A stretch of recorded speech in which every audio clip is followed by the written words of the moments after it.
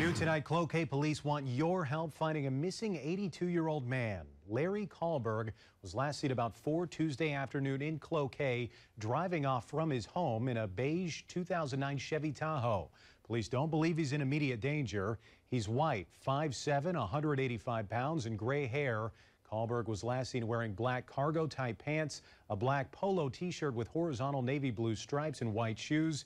He usually wears a baseball-type hat that says Vietnam vet on the front. If you know where Kahlberg might be, you're asked to call 911.